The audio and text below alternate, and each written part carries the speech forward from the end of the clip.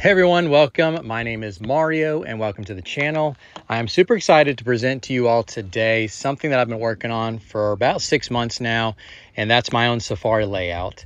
I'm here at the Mounds in Oak Ridge, Tennessee. It's a beautiful 18-hole course owned by the city, maintained beautifully by the local disc golf club here. And I already love the layout like it is. I love shorts, I love reds, I love blues, but what I wanted to do, and something I always kind of had a gripe, and I know they're working on this, but I wanted to create a layout where I could achieve three main things. One, I wanted to make sure that every tee shot I was doing was going off a Teepad. Two, since I'm kind of just starting MA2, I'm not the farthest thrower. I personally wanted to get a course where I wanted to play around where I could get, at least 2 full rips for myself to get to the basket. And three, obviously want to mix things up here a little bit and not just play the same holes over and over. First and foremost, obviously this layout does not work if the course is full. I would say this works if maybe there are 2 or 3 other cards on the property during that time while you're playing, then I think you can get away with it. With that being said, here, I hope you all enjoy the video. You're going to see every good shot, every bad shot that I did in this round, and I made some really great putts I'm super happy with. I missed, and I also did some horrible tee shots, which you all are going to see how punishing this particular layout can be if you don't hit your line. So hope you all enjoy, and comment down below, like this video, subscribe, share this with your other disc golf buddies if you enjoy it. Bye-bye. All right, so stepping up to hole 1. This is par 4, 498 feet. This goes from tee pad 1 to basket 1 long. Basically, the play is you want to get into the second landing zone, which is past the guardian trees. I'm going to throw a grace on an anhyzer. Threw that absolutely beautifully. It faded just perfectly. Actually, almost aced basket 1 short, so I was very happy with that one. This one's going to leave me here, if I had to guess, maybe 150. So I'm just going to take my zone here. Again, at this point, I'm really just pressing record and really want to get this video out. So I haven't warmed up anything here. These are pretty much first throws of everything. So I take my zone. Felt so great out of the hand, and can we just, oh my gosh, that almost did it for the eagle. That would have been absolutely insane to start the round, but we'll go in for a tap-in birdie here. Super happy about that. Now we move on to hole 2. One of my favorite ones on this layout. This is par 4, 601 feet. This goes from tee pad 8 to basket 2. You have the forehand play if you want to get around these big pine trees in front, but I usually opt for the right gap, and I'm basically just going to try to throw the same line I just did on hole 1. So I'm going to take my grace, throw that on anhyzer, and just kind of let it fade through this gap here on the right. Obviously, if you early left or you go right, you can be in trouble, and that's exactly what I do. I late release so bad.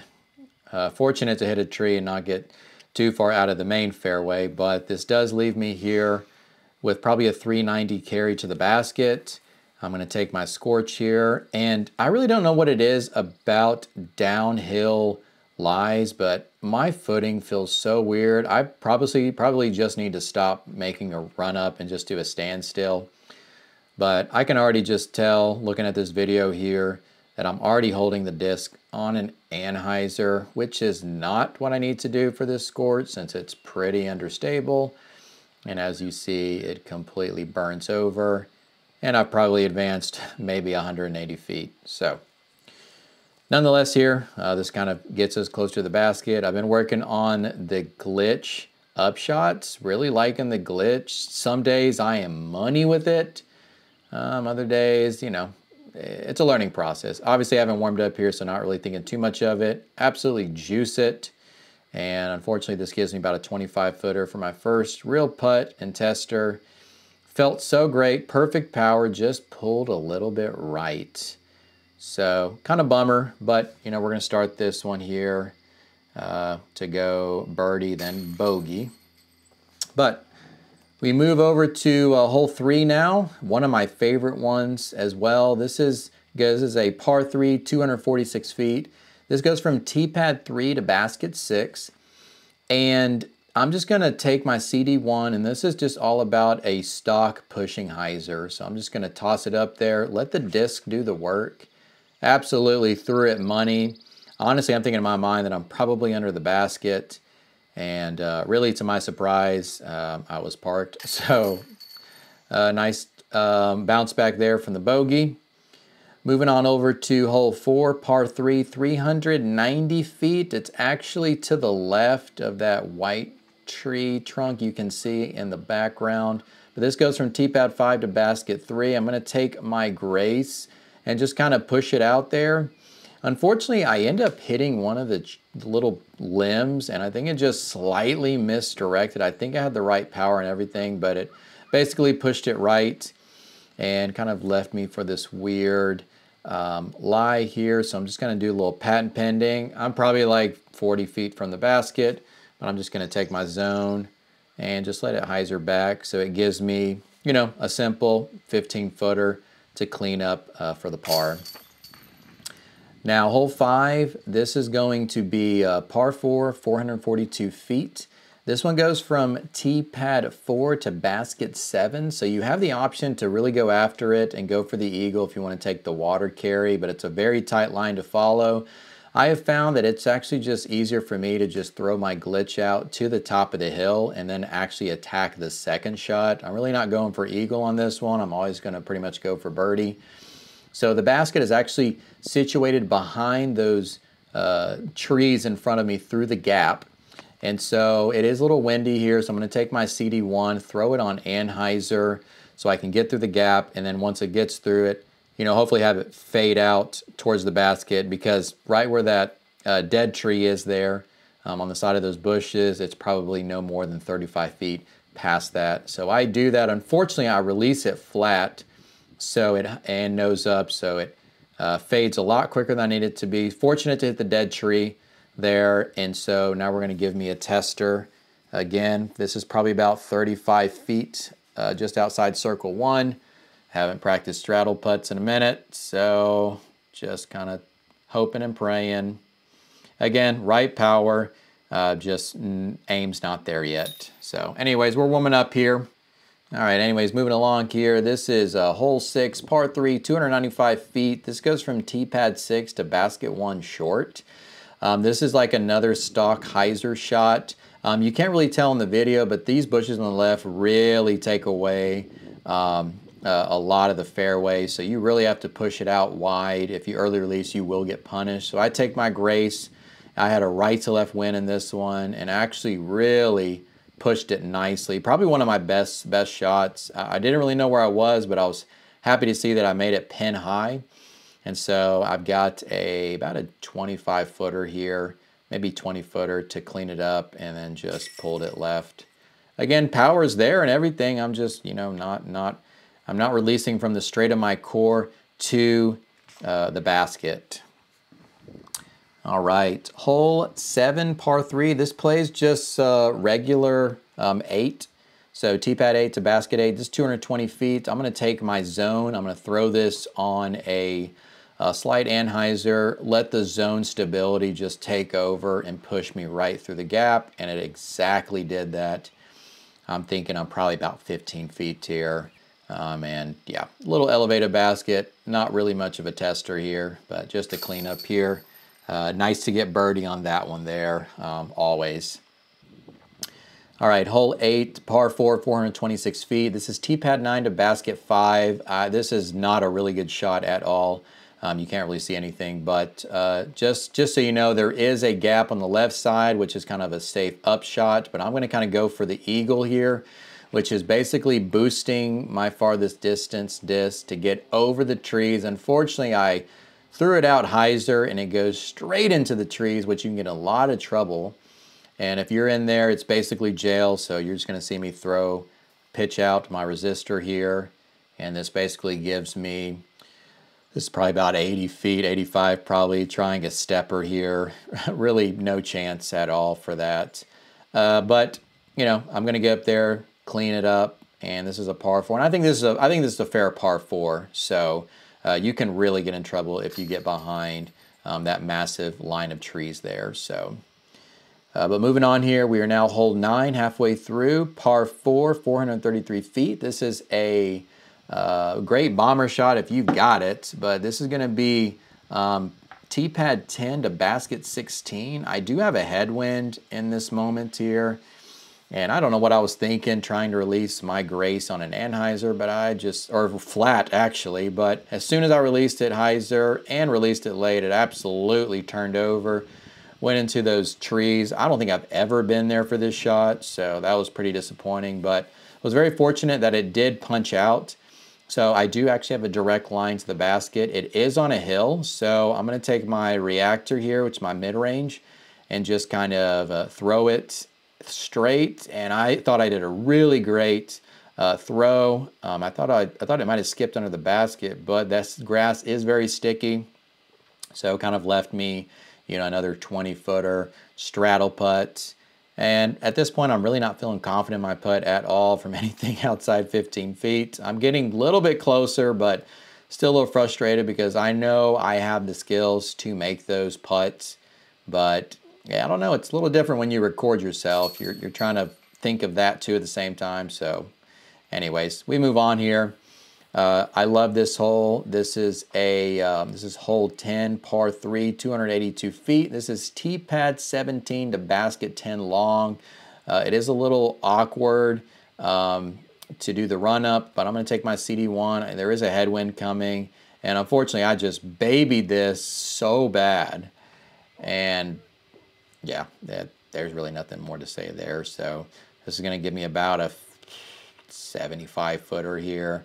I mean, I'm definitely getting my practice in for my step putts, that's for sure. After listening to Brody Smith, him changing his C2 and out to step putting, I went and tried it and actually really, really liking it. So, but nonetheless here, I'm really not expecting to make this, but hey, if I can get underneath the basket and have a stress-free par here, I will do that all day, and that's what I do here. Again, feeling confident at 15 feet right now. Moving on here, we are now at hole 11, par 3.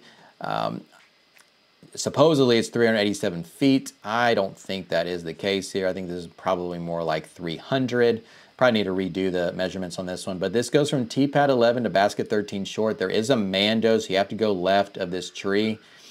And there's a little nice grab you can hit. But if you just hit the tree, you know, it really doesn't matter what gaps there are. So I've got like a patent pending here. I'm going to take my Leopard 3, stand still, and absolutely out of frustration, juiced it, nose up, and of course it doesn't advance super far. But out of fun, I was like, you know what? I probably should have thrown my crave here. And yeah, absolutely hit the perfect line with the crave, 10 feet from the basket. But I'm not going to take that one. We're going to keep it real. So I take my Leopard lie here. This gives me about, 50 feet, 55 feet.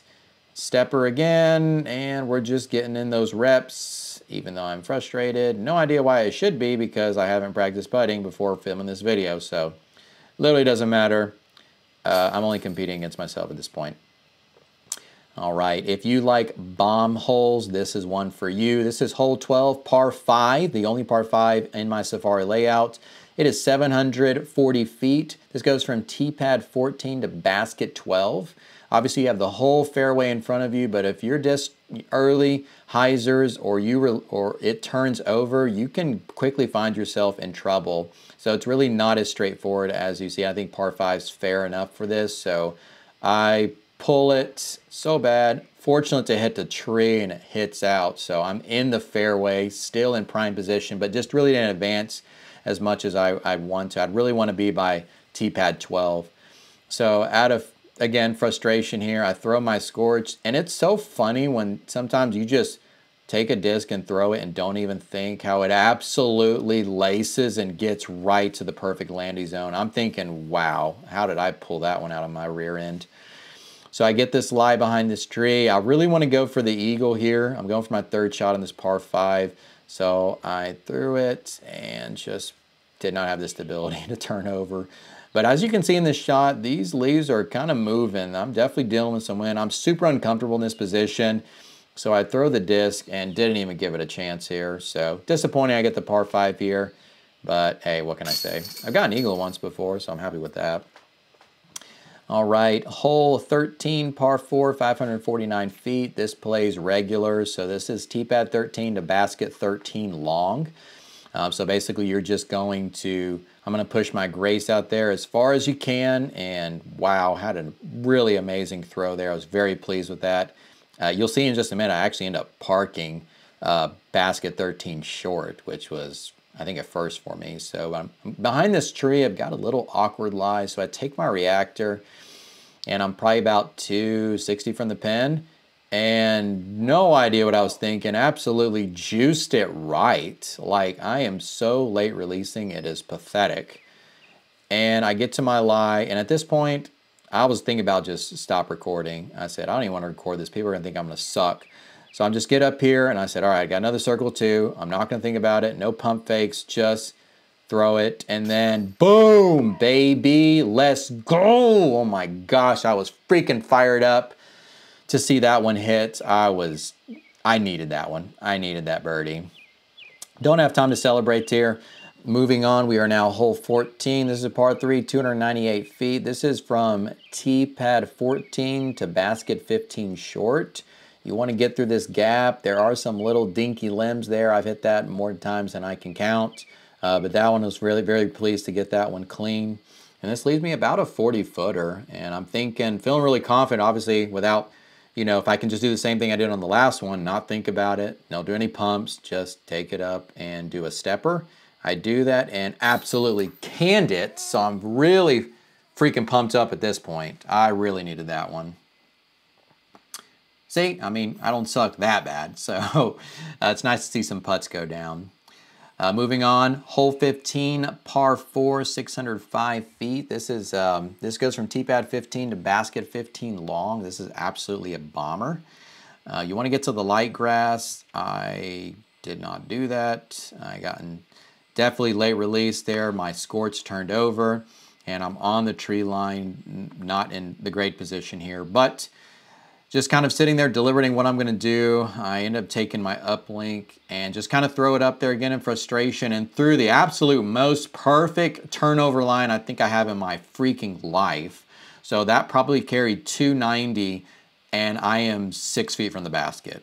Like, it was unbelievable how good that shot was. This camera angle does not give it justice how hard that shot was. So nice cleanup here from 6 to 10 feet. Got another birdie. Super happy. Hole 16, par 4, 620 feet. This goes from Teepad 16 to basket 10 short. There are a couple things you can do. You can go for the super sky Anheuser look on the left side, but I like to go for the hillside on the right. I just really want to get to the top there. Let it give me a look to the basket. I threw it absolutely perfect.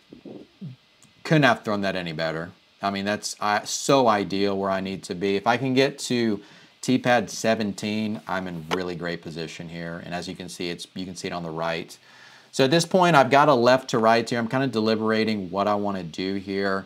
When I have gotten here and no wind, I typically throw my glitch, and I have parked it from here, which is super nice. But with a little wind, kind of a little out of my elements. So I end up deciding on throwing my proxy. I haven't really thrown this much here. I'm thinking it's going to do well. Unfortunately, absolutely babied this here. Did not want to, late release it. So I ended up early releasing it and just drove it straight into the ground. So anyways, it's going to leave me about another 55, 60 footer. Obviously feeling very confident in my step putts right now. So I said, hey, why don't we get a third one on camera? So I'm setting up here, again, not thinking about it, just gonna set up and then do my stepper, and oh my gosh, I really thought that was gonna go in. I was gonna go nuts if it did. I'd probably backflip off that basket if it had gone in there at that point. So, man, my stepper's finally starting to feel really great here late in the round. So anyways, I tap in for the par, and then we move on to hole 17. This plays regular. So if it's in the short position, it's a par 3. If it's long position, it's a par 4, 549 feet, basket 17 to Teepad 17. You can kind of see a little dot in the background. That's going to be where the basket's at. No wind here, so I'm going to take my Grace, throw it on Anheuser. You definitely want to be right on this fairway. You don't want to be left. You have to contend with those trees. I throw it about as perfect as you could. It fades just in time, and I'm really in prime time territory. Like, you cannot be in a better position for this hole unless you just go farther into the gap. So at this point, I'm kind of deliberating. Do I want to throw a zone? Again, really no wind here. Maybe there was a slight left to right. I cannot remember at this point. But I end up, again, I really want to dial in my glitch. I just really love that disc. I mean, I for a long time, I really didn't throw it. But recently I have been and really just want to learn that touch. So I'm going to kind of do that here. And I'm thinking just throw a slight turnover. I do that. I kind of did a little too much force, but actually it ended up cut rolling towards the basket. And just for fun, I ended up throwing the zone. Glad I didn't because I babied that. So we're going to take the glitch there since I threw it first. And this gives me a easy 15-footer to just go ahead and wrap things up here as we go ahead and head into the last hole. Sitting at 4 under right now. I think 4 under. I can't remember here. So nonetheless, this is hole 18, par 3, 320 feet. This one plays regular, so Teepad 18 to basket 18. Just want to, you know, pump it through the gap there. Really nothing to contest except for the big trees of your early release, of your late release. So you really have to hit your line here. And I normally do, but I absolutely juiced it upwards. That thing's going to go into another world, which I am not from. So I'm thinking I'm in the bushes. I'm thinking it's a horrible way to end the round. But fortunately, I end up getting about 50 feet again. So I'm thinking in my mind, all right, boys, let's go ahead and run it. Let's end on a banger here. So I'm just going to set up, do my circle 2, and hit the bottom of the cage. So nonetheless here, hope you all enjoyed the Safari layout. If you like it, have any critiques, make any changes, comment below.